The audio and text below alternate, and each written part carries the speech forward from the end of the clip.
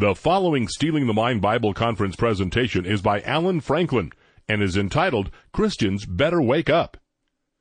For a free catalog of over 200 awesome Stealing the Mind Bible studies on DVD, CD, or audio tape, call Compass at 1-800-977-2177 or on the web at compass.org.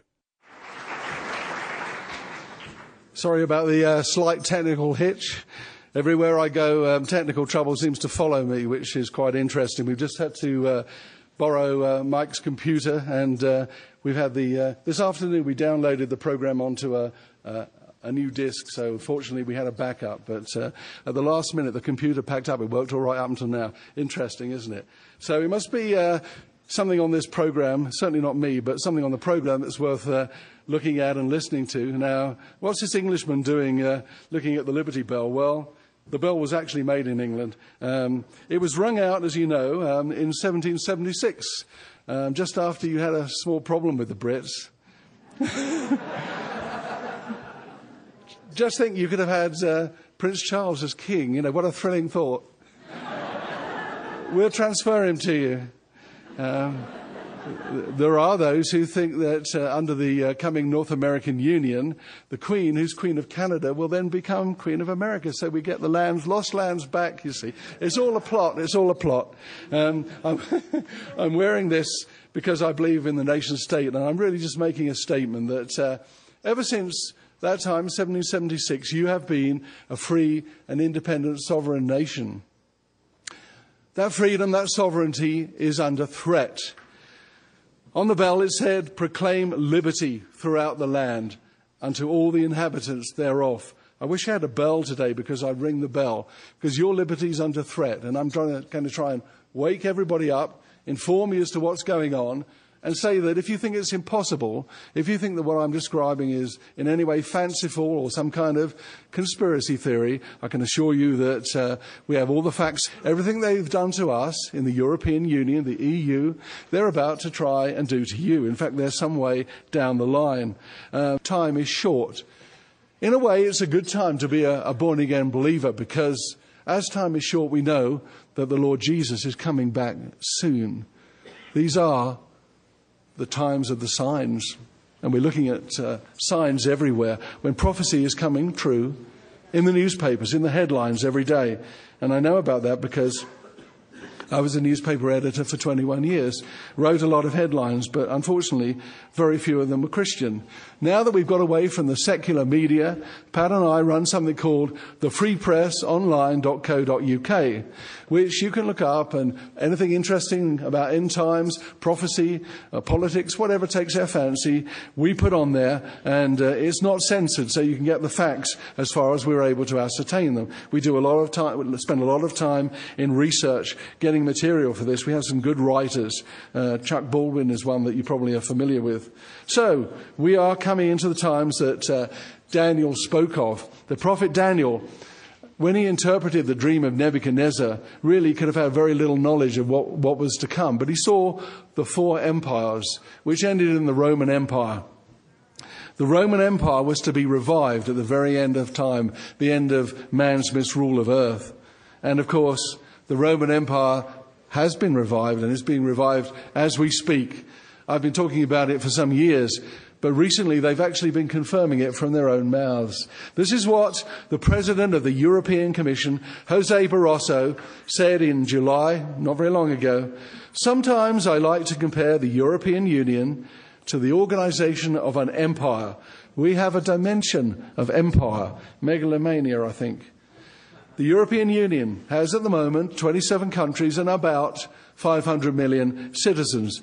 It has 2 million men under arms. It has a very healthy balance of trade surplus, unlike America. It's a very formidable force being welded together into one superstate. I've been talking about the revived Roman Empire, so I was delighted when they had an exhibition in a circus tent in Brussels, Belgium, where the European Union has one of its main headquarters.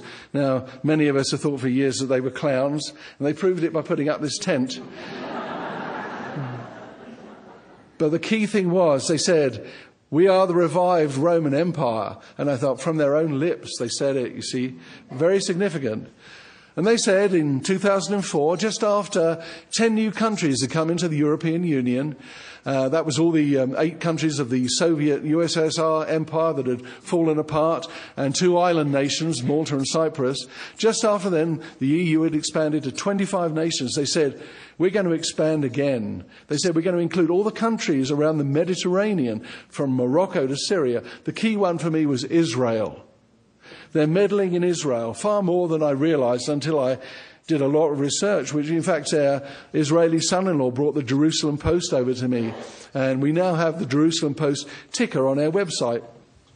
But I read that the European Union was heavily involved, that the Israelis have a sort of neighbourhood status with the EU, and the EU is going over there telling them how to run their country and what policies to adopt. And the big stick they've got, the carrot and the stick, if you like, if you do as we say, you can trade with us. If you don't do as we say, I'm afraid you won't be able to trade with 500 million people right next door to you. So the Israelis have a mission to the European Union, and this is their flag and logo on the Israeli mission to the European Union. The EU has its hooks very firmly into Israel.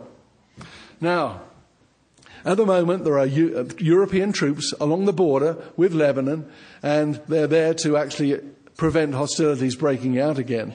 And these troops are from the Western European Union, which is the military arm of the EU. And this was established under Recommendation 666 of the EU, which may or may not be significant. I always find things like this interesting and unlikely to be coincidence. So I think that we may be moving quite close to the 7-year peace treaty with Israel, which Antichrist will make, of course. That's how he will be finally and firmly identified. Good news is, of course, we won't be here then. We will be raptured first. What they're doing in Europe, and what they're shortly trying to do in America, is merging the countries into one state. They're saying that we have to shut our embassies. Britain must give up its seat on the Security Council, where it's the main supporter of America, and be replaced by an EU representative. And we'll have single embassies. All this is an incredible development for something which started out, just as the North American Union did, as a trade agreement. And we already have a European prototype FBI called Europol.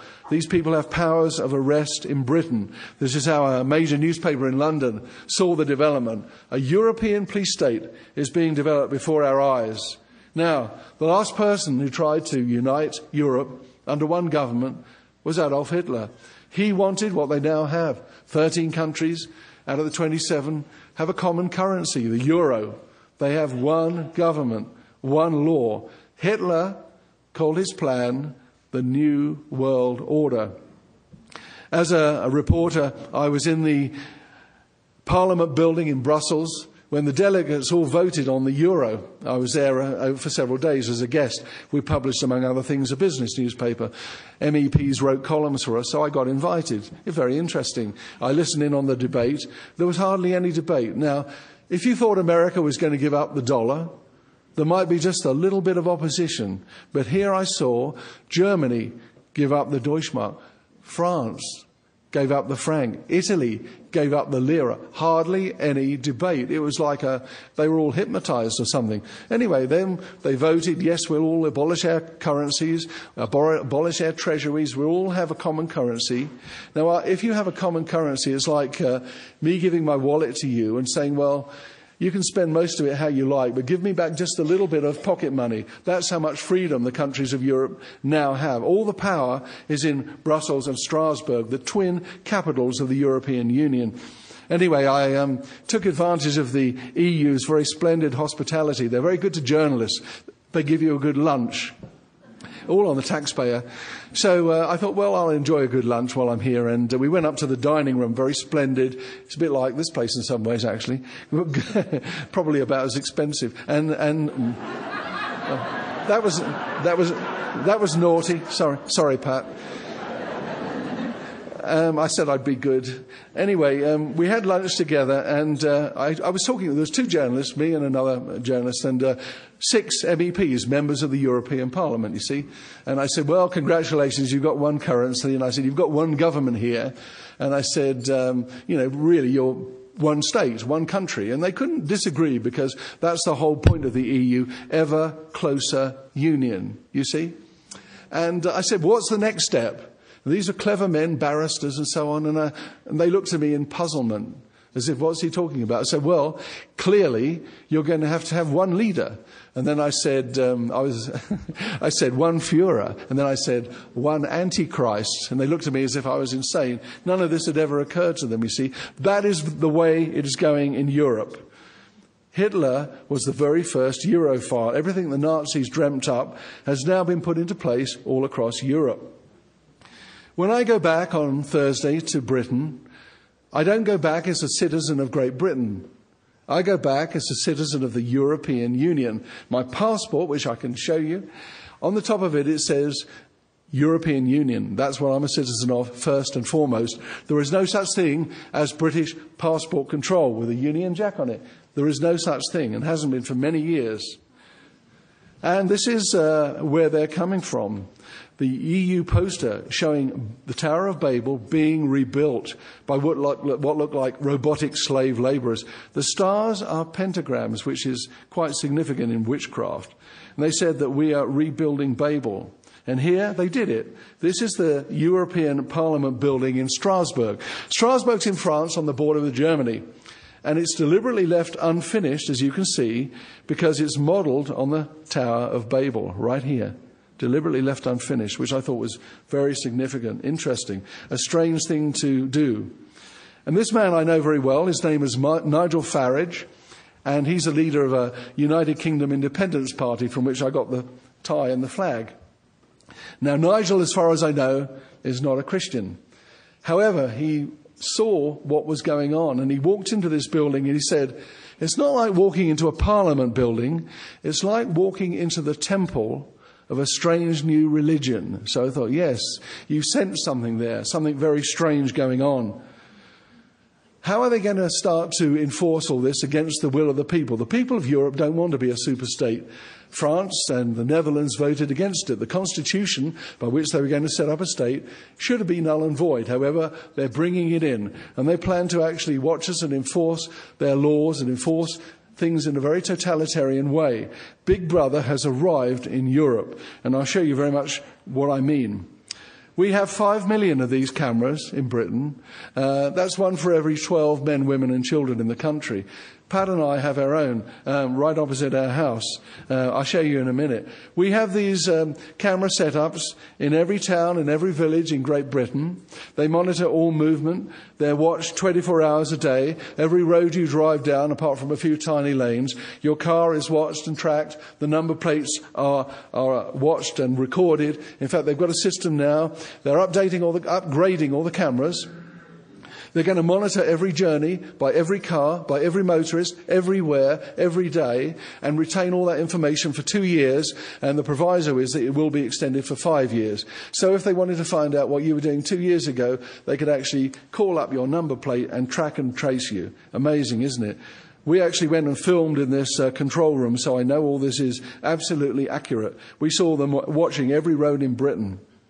And if you think that you're losing freedom here, you certainly are. But over here in Britain, we've got something called an ID card coming in with a microchip on it, rather as they're trying to bring in over here. And this man tried to protest at Tony Blair's Labour Party conference. All he did was walk along carrying a big card protesting about it, and he's got the Stars of Europe on the card there. And the police, very heavy-handedly, as you can see, filmed him up close, intimidated him. Then they arrested him for causing a breach of the peace. He was fined. He now has a criminal record, which means he wouldn't be admitted to the United States. A peaceful protest in Great Britain today. This is what the police do to you.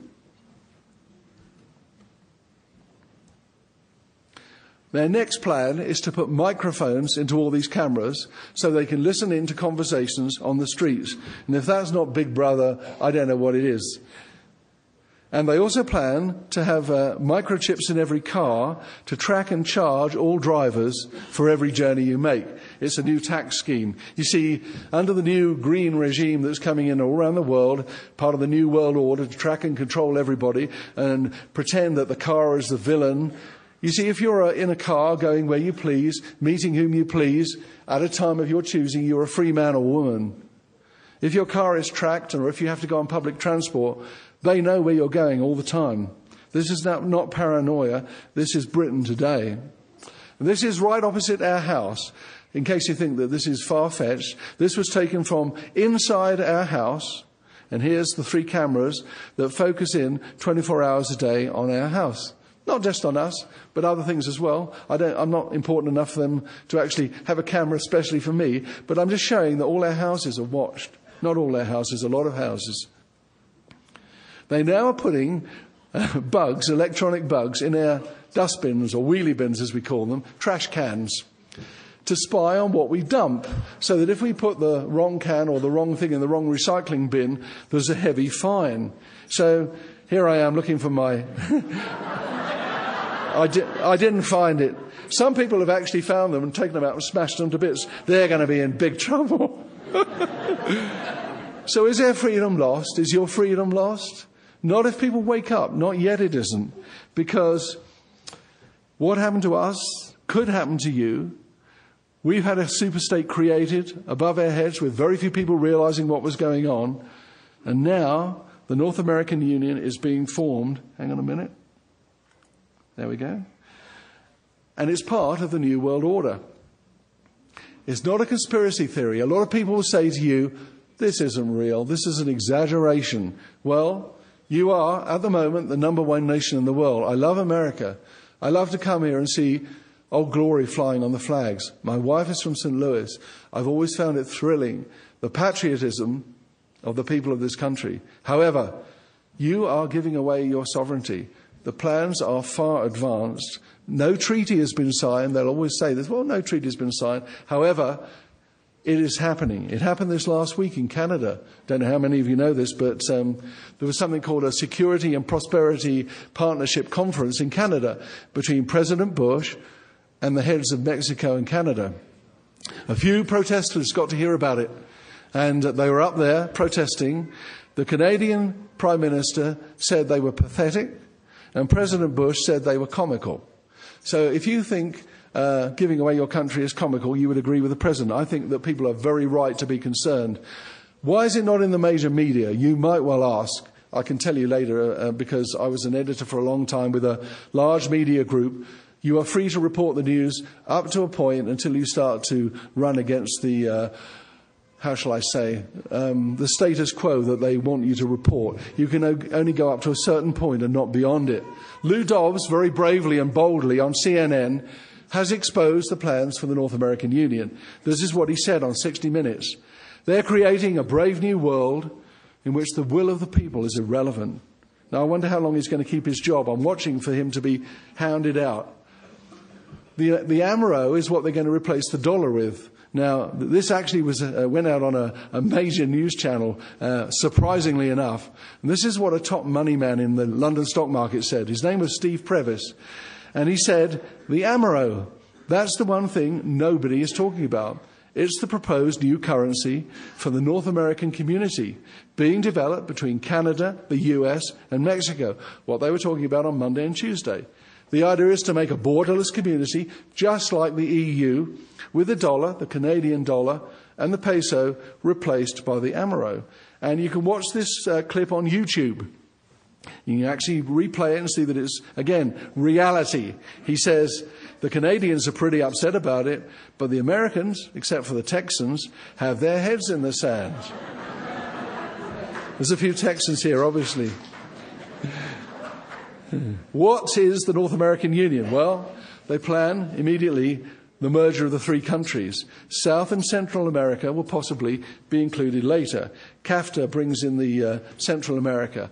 Here are some of the agreements or partnerships. They call them anything they like, as long as it sounds innocent, you see. It's a partnership. It sounds harmless. Who would be against a partnership? You know, it depends who you're a partner with, doesn't it, really? between the three countries. 1994, this was the first one, NAFTA, free trade. All these things always start out with merging economics, free trade, you see. The politics follow on later. 2001, free trade area of the Americas, involving 34 nations. I think Cuba will probably be the odd one out. That hasn't got very far yet. 2005, CAFTA was signed, bringing in Central America. 2005, the Security and Prosperity Partnership. This is the one that's really developed fast. There are about 20 working groups in the State Department working at the moment on harmonising different agreements between the three countries on all kinds of trading issues.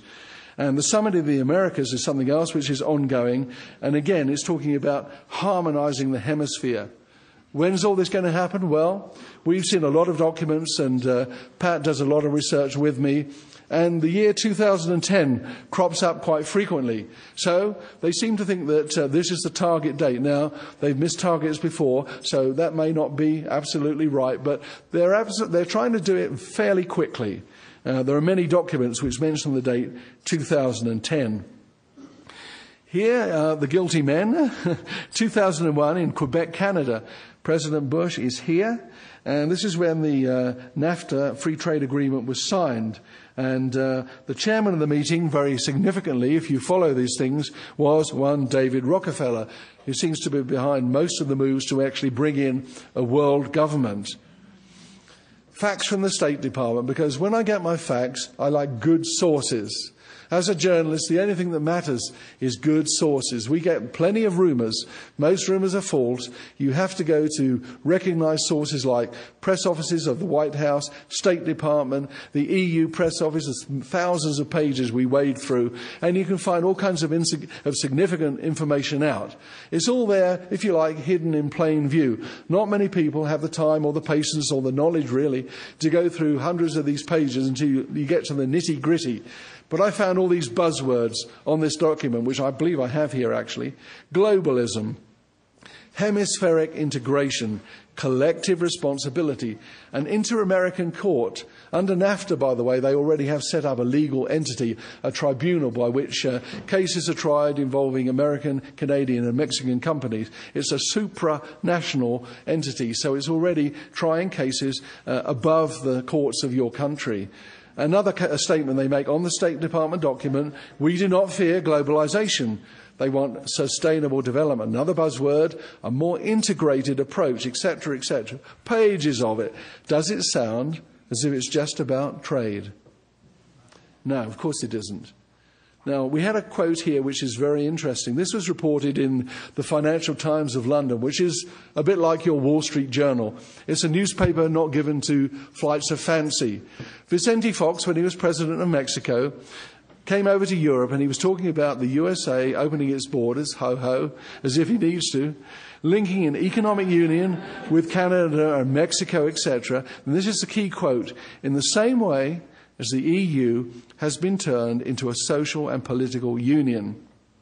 Ultimately, they plan a 34-nation free trade area with 800 million people. This is what they agreed to aim for at the Summit of the Americas.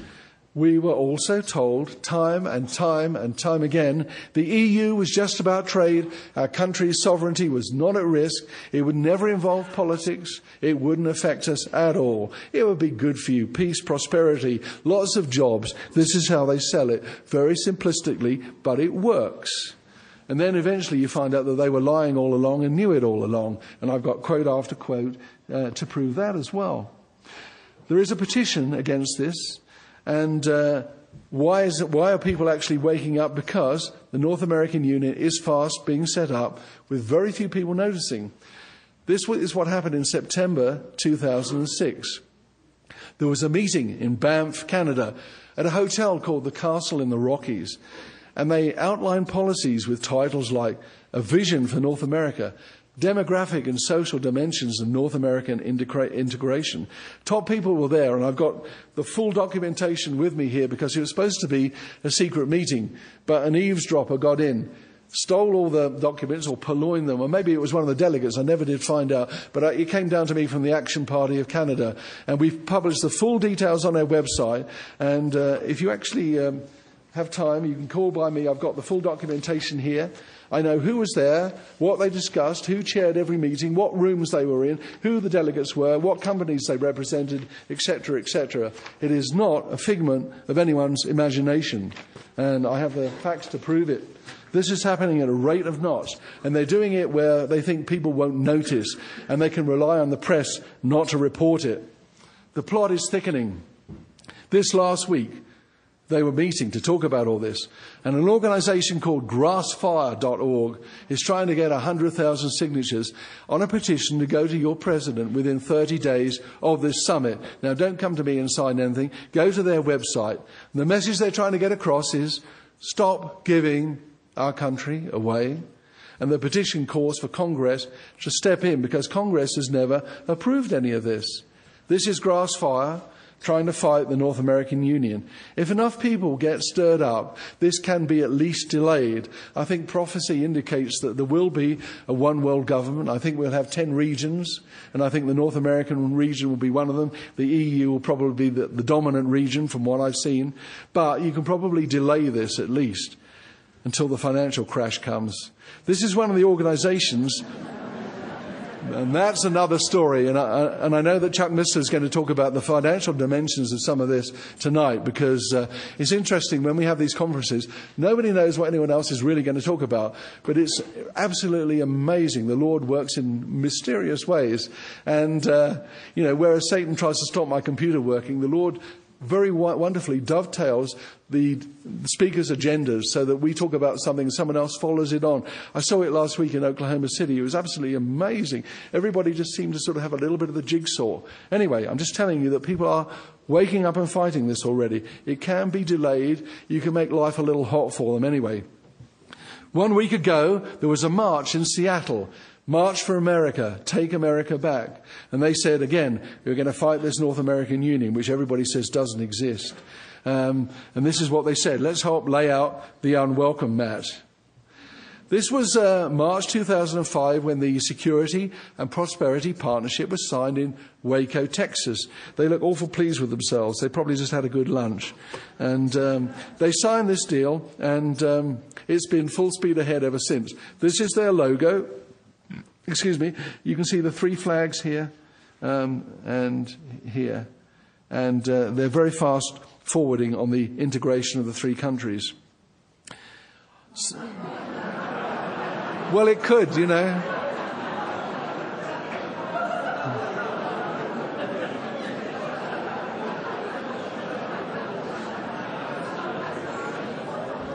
A spy in the US Treasury sent me this. I'm not supposed to lie. These are the buzzwords you look for: closer integration, connectivity, hemispheric cooperation. We've heard it all before. They're joining you up in the New World Order. I like the cameras here. This is something I got off the web. Those with no chip merge right. And there's the eye and the triangle watching everybody. It's the eye, the triangle is called on the back of the dollar bill. Here it is. It's an occult symbol which some of you may have seen. Not everybody reads their money. Most of us like to spend it if we have any. In fact, you'd probably be hard put for reading material if you sat and read your currency. But on the bottom it says, down here, Novus Ordo Seclorum. It's the new order of the ages round the bottom here. In other words, the new world order. It's been a long time in gestation, a long time in the coming. This is quite a fun thing, really. An RAF squadron leader who should have more things to do with his time, but he sent me this child's comic that he bought because he said he saw it. And I thought of you, Alan. He said this was 1966. And he said they were predicting a world government. Probably it was part of a move to indoctrinate children, or maybe it was just innocent. But when I saw this picture, I thought, it looks just like the EU Parliament that I was in. And there it is, very, very similar. It's a puppet parliament because no one speaks anyone else's language. There's umpteen different languages, and they spend about $1 billion a year on translation, so that it's a very sort of motley collection of people who can't understand each other. So how can you have a debate when, for example, say a German makes a joke? It's unlikely, but it might happen.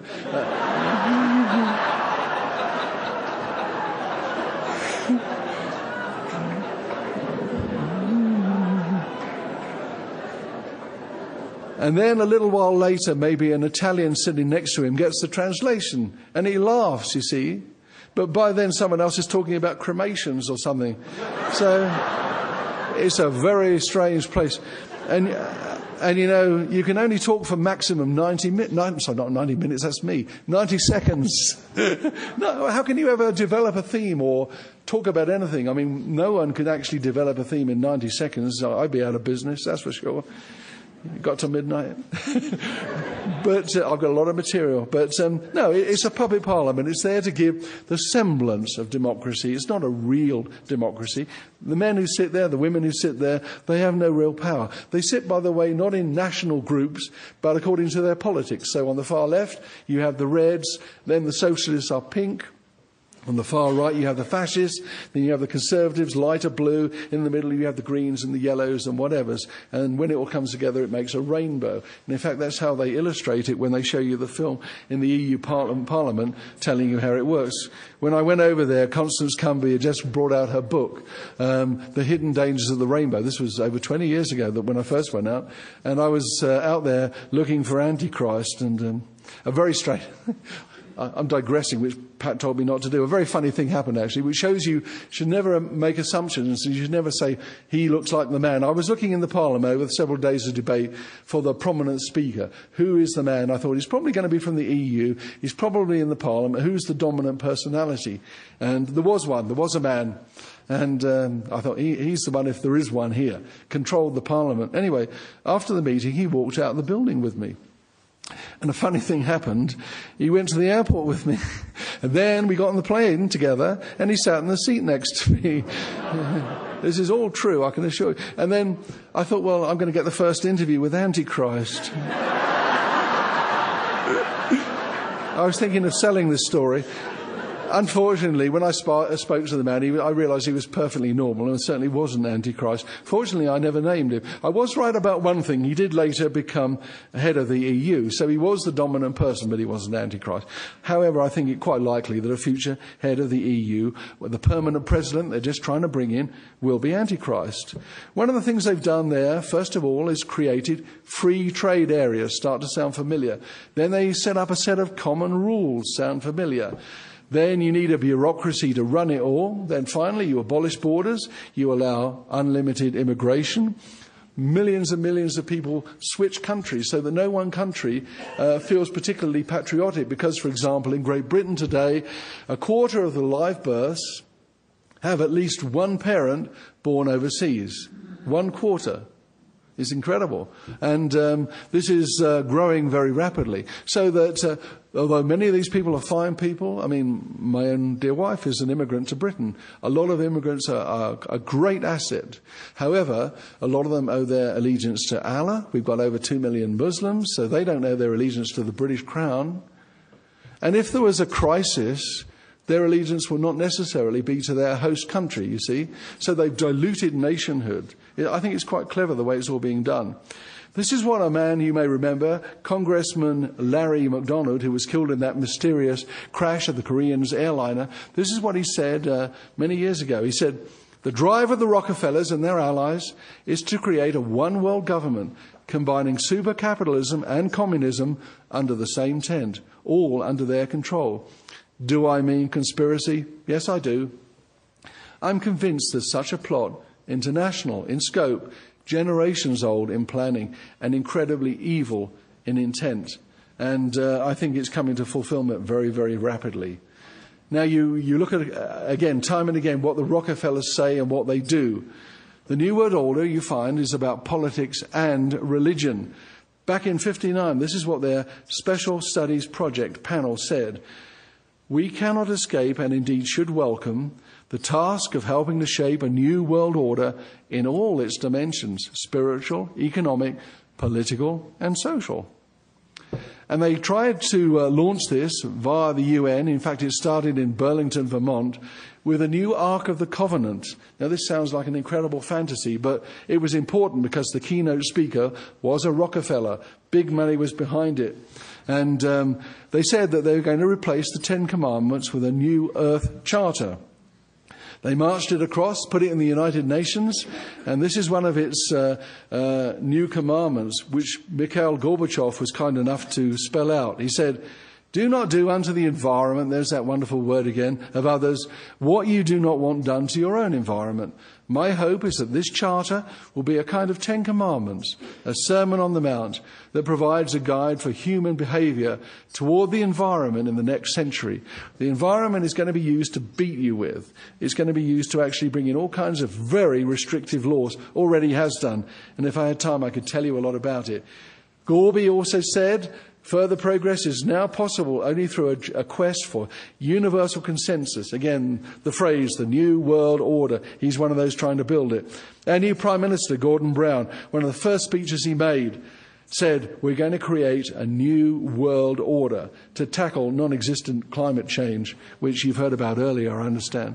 But they'll use anything, you see. It doesn't have to be true, as long as you can be made to believe it's true. Propaganda is incredible.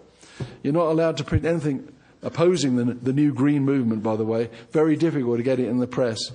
This is what the senior President Bush said back in 1991, at the time of the invasion of Kuwait. He said at the end, we're building a new world, he said, a world in which there is the real prospect of a new world order. This phrase is no accident. It's no just phrase happened by happenstance. They mean it.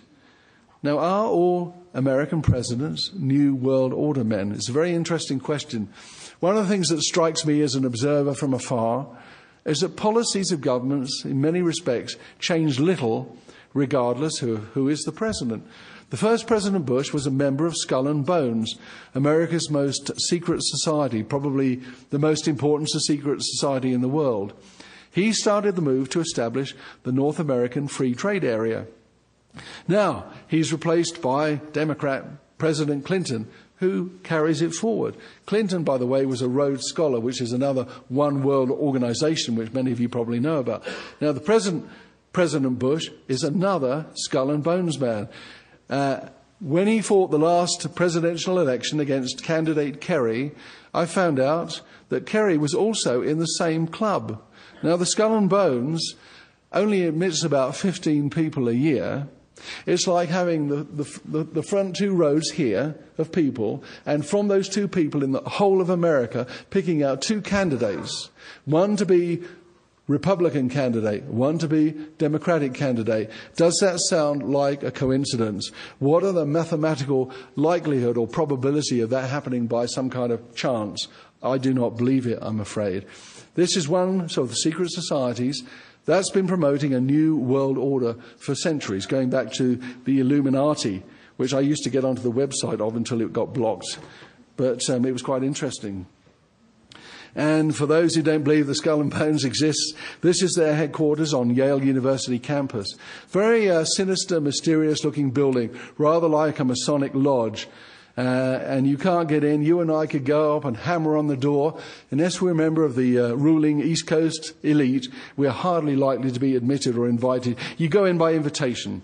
You just don't go in saying, I'd like to join. They say, no, thank you. Now, this was the first President Bush who was a third-generation bonesman. Prescott Bush was another.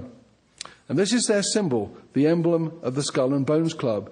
The skull is reputedly that of Geronimo, and it's said that Prescott Bush was one of a raiding party that raided the cemetery and dug it up. 322 is interesting. Everything has a meaning. 322, the 2 is the second lodge. The first is in Germany. It's a German secret society. 32 refers to 1832 when it was set up. There are other explanations, but I believe that's the likely one. How do you become a bonesman? Well, the president has not denied that he is one. One of the first things he did when he became president down in Texas, he invited a whole load of his fellow bonesmen to have a celebration of his success. And it was pictured in the press in Britain. Whether or not it was over here, I don't know. But what you do when you go into the Skull and Bones, by invitation, I won't tell you all of it, it's a bit unpleasant, but you take your clothes off and you actually go into a coffin. And then they carry you and the next day into the central part of the building and they chant over you. And to cut a long story short, you are born again as a bonesman. You become a born again bonesman. And then you're given robes with symbols on, occult symbols, and a bone with your name on it is tossed into the bone heap at the start of every meeting. It sounds seriously unpleasant to me. Within this building is a crypt known as the tomb, where they have a sacred room with the number 322. You can also check all this this out yourself, by the way. Now, secret societies, do they really run our countries? Well, we had a very interesting film on British television about Bohemia Grove. This was a picture taken at Bohemia Grove. There's Ronald Reagan, there's President Nixon. I'm not saying that these people were necessarily involved with this, but they obviously felt it necessary to go along to the meetings of this very secret club in order to become powerful and presidential. Anyway, we saw this film on British television, which was secretly filmed during their ceremonies. My reaction to most of this weird stuff is not to believe it. There's so many odd theories around, conspiracy theories, and I know as a long-term journalist, 42 years, man and boy, I know that a lot of rumours go around and often don't stack up with the facts. So we looked into this, and I said to Pat, this can't be true. I just don't believe it. Anyway, we found out a little bit more. We were actually on a tour with the Southwest Radio Church in Southern California, and we were invited one day to take a trip on a day off into Muir Woods to see the giant redwoods. And Pat and I were just walking along through the wood, looking at the trees, and suddenly there was a big plaque on the path, and it said, "This is where Bohemia Grove Club was founded." And it showed the first thing they did was put up a 90-foot figure of Buddha. So right from the very beginning, they were off beam, you see. I looked into it a little bit more, having been convinced that it really did exist. And they have names like Mandalay, all the different lodges in this building. Hillbillies, that's big business. Caveman, oil companies. Stowaway, that's the Rockefellers. Owl's Nest, that's US presidents and defense contractors. All this happens in the last 2 weeks of July. This is their ceremony, where 1,500 American politicians and businessmen gather. And the very first thing they do is have this occult ceremony in which they cremate care before a 45-foot statue of an owl. It's a very weird ceremony. It's still on the net. You can actually watch a replay of it. It was filmed in secret by Alex Jones, actually. This is what they say. "O thou great symbol of all mortal wisdom, owl of Bohemia, we do beseech thee, grant us thy counsel." Sounds a bit like worship to me. So I cut that short because we must move on to the biggest transport scheme in the history of the world. Another figment of my imagination. The paper in my wife's hometown actually said this. It had a whole front page story saying, this is not true, it doesn't exist. However, this road is actually being planned at the moment, linking Mexico, USA and Canada. In fact, not one road, many, many roads, costing hundreds of billions. So you mean you didn't know about this? You mean it hasn't been on Fox, that very wonderful bastion of truth and justice and honesty in reporting, owned by Rupert Murdoch, who incidentally had a fundraiser for Hillary Clinton in his Fox studios in New York a few months back.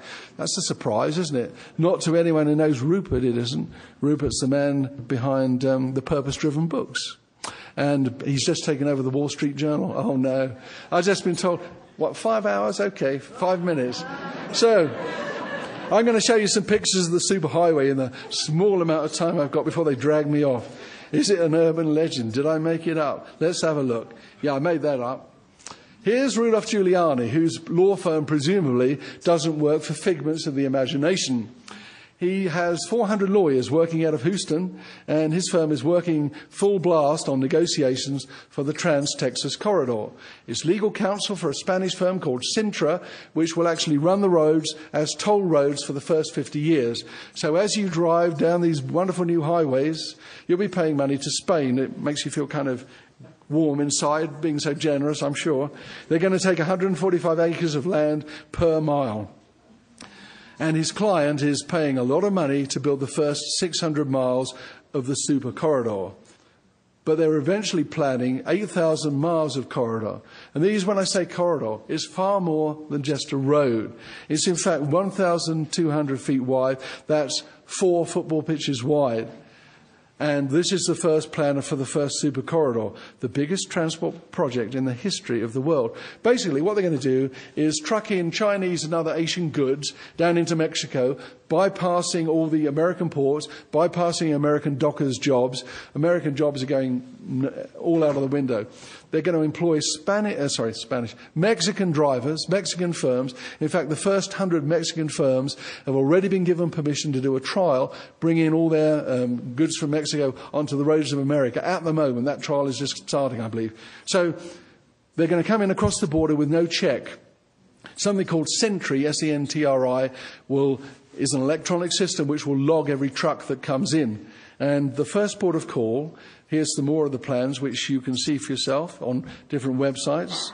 But their first port of call will be in Kansas City. And this is the logo for the smart port which is being built there and which features a Mexican customs facility built at your expense. And it's actually going to be Mexican government territory. I suppose it won't matter much because it's all going to be the same country anyway. But here it is. And this is the smart port from their own website. This is actually happening now. You can look it up for yourselves. All this is in their book with a lot of the references. Ron Paul, who I think is one of the honest men in Congress, I nearly said. And have you noticed how he's kept out of the main media? Isn't it interesting? You get on the blogs and the websites, everybody loves him. The young people really like him. When we drove through Dallas, there were youngsters on the street corners jumping up and down saying, hoot if you like Ron Paul, you see. But the main media are totally ignoring him, and I think that they're trying to just keep him out because he has rumbled the New World Order. He knows what it's all about. One of the very few people in America who sussed it out. And he said, they're not just building a highway, they're building an integrated North American Union, complete with a currency, a cross-national bureaucracy, borderless travel. Like the EU, a North American Union will represent a step towards abolition of national sovereignty, a giant step. There's another one. There's tons and tons of this information. You could get dizzy looking at it, actually. This is a plan for the Canamex trade corridor. Another couple of $100 billion, I should think. This one goes all the way up to Anchorage, Alaska, eventually. This is what these superhighways are going to look like. And back in June, Fort Worth was the destination for a lot of people moving North America forward. If you get onto their website, you can see all the things they decided, what they talked about. Now, probably one of my final slides.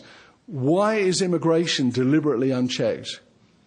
What I often say to people is, well, do you seriously think that a country that could put men on the moon can't build a fence and operate it and man it and stop people crossing it? It's pretty simple. The Israelis have just done it. It stopped most of the bombings in Israel. You build a wall, you keep them out. It's simple. They haven't done so. They never will do so. In fact, this week I saw that many of the Border Patrol people, the National Guard that have been sent down there, are being withdrawn. They're still flooding in unchecked. The same is happening in Europe. They're actually diminishing and diluting the nation state as a deliberate policy. Nothing will ever be done about it. No wall will be built. Nothing. I move on. This is one, again, I show these pictures as proof, really. This is one of their meetings where they discuss integrating what they call the Americas, hemispheric integration. They use words that ordinary people don't really understand, but it sounds highfalutin. What they mean is linking, joining, one world, one country. So, which is it to be? The USA or the North American Union? Well, a lot of people are fighting. Even the Teamsters Union has woken up because they realise that borderless trade means the work goes to the cheapest labour, and it won't be American labour. This was the front of the Teamsters magazine. So NAFTA kills. Well, it kills jobs. American jobs are going south. Financial doom is ahead. Now, I know that Chuck Missler is going to actually elaborate on this, but to cut a long story short, there have been a lot of tremors in the markets. The situation, I believe, is far more serious than has been generally reported. When you see central bankers going on TV trying to be boring, like the Bank of England governor did the other day, almost asleep, saying, there is no crisis. You know there's real big trouble. And the head of the German finance ministry said that the banking crisis was the worst since 1931. And the biggest bank in Germany had to be bailed out with billions of dollars of government money only in about the last week. French banks have been saying they've got bad loans, billions. One British bank, again, coming back to America but rippling around the world from the subprime mortgage crisis. So what could happen? The dollar could collapse. A world economic crisis could follow. If America goes bankrupt, any hope of retaining your sovereignty will probably be gone because you will be at the mercy of your creditors, most of whom are your enemies, like communist China. Foreclosures are up, delinquent loans are up. Almost a quarter of American banks reported a loss in the last quarter. Things are very shaky out there. That I'm sure you'll empathise with. A lot of Americans can't afford the American way of life. nor can we in Britain. So we're heading, I believe, this may not be the final crunch, but it could be a dry run for the final crunch. We're heading for a financial storm. So they'll have to bring this in before the New World Order, because if things are going swimmingly, if everyone's got jobs, if everyone's got money in the bank, if everyone can pay their mortgage, they're not going to turn to a strong man. However, if people panic, if people can't pay their mortgages, if people are in trouble, their jobs are gone, what can we do? Well, here comes the strong man who says, I'll solve your problems. Dictators ride in on the back of economic chaos. The last time this happened, we got Adolf Hitler. And I think I'll end there, because it's a point which we could think about this evening. And I believe that that time could be very close, which means the rapture could be very close, which means that our time is short to snatch some lost souls off the rocks. The purpose of this is not to amuse or entertain.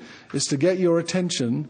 The important thing is that we are to be witnesses for the Lord out there in a lost and dying world, a world that doesn't know Christ, doesn't know it's lost, but very soon will have no way to turn, because we who are to tell them will be removed. Time is very short, and a lot of people are working to bring in the collapse of our society. We must become aware Christians. We must arm ourselves with the truth. Our Lord is the truth. I love the truth. We must learn to use the truth, not to be aggressive, but to put pressure on our leaders, on our congressmen, on our president, on all those we can influence. We should get onto radio talk shows, write to newspapers, and get the facts first. And then perhaps we can convince people that this is happening very, very quickly. And it's time to do something about it. It's time to wake up, Christians. I'll end there. This has been Christians Better Wake Up, presented by Alan Franklin. To receive a free catalog of over 200 awesome Stealing the Mind Bible studies on DVD, CD, or audio tape, information on upcoming Bible conferences in your area, or details of our missionary outreach and trips to Israel, call Compass at 1-800-977-2177 24 hours a day, or on the web at compass.org.